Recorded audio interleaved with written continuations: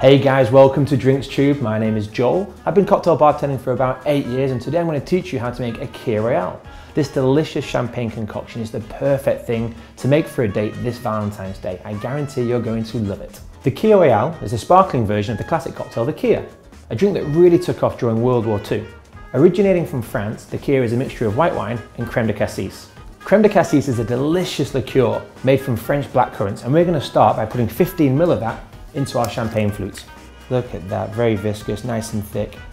Beautiful natural sweetness to this as well, and just a gorgeous colour.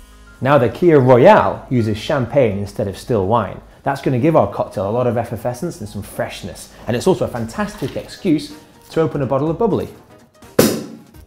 Now we're going to have to pour quite slowly because the champagne is going to react with the sweetness here and it's going to make it fizz, as you'll see.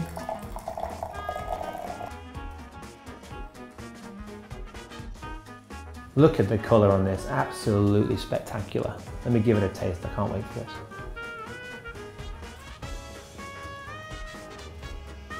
Everything I adore in a glass, champagne and berries.